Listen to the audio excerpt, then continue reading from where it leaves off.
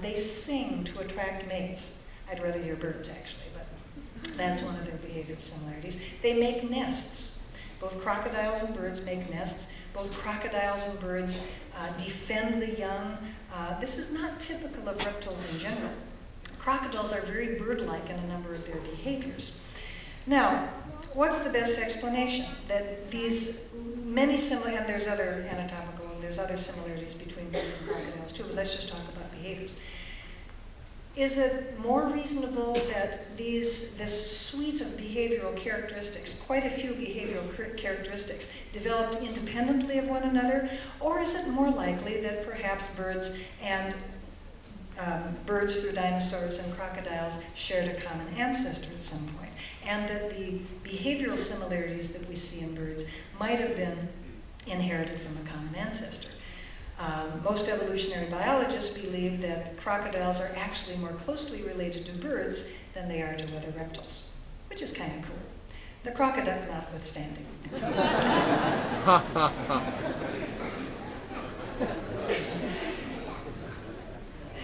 Thank you, Ray Comfort.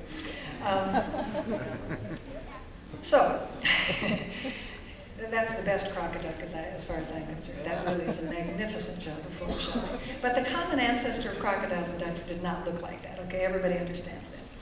Well, so evolution is considered pretty important by scientists, although this enthusiasm is not shared by the public as a whole. The percentage of scientists who accept evolution is astronomically higher than that of the general public. In terms of physicians, this is also true. This first, the printing is sort of small here, but this first blue square, God created humans exactly as they appear. Only 18% of physicians in this 2005 poll answered that.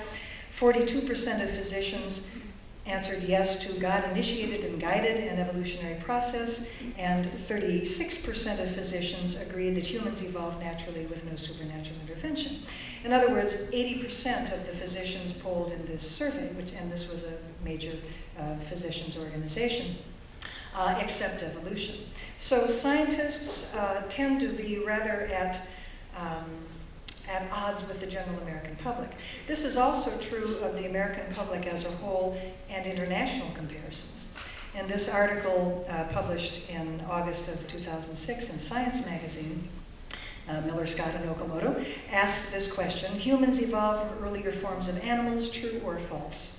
The blue is true, the yellow is don't know, and the red is false. Before you go blind trying to find the United States, we beat Turkey. So, what is it about evolution that gets people's knickers in a bunch?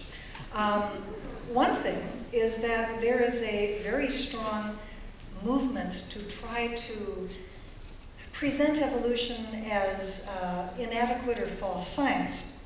And this is the movement, of course, promoted by a number of different organizations and strains of what has come to be called creationism.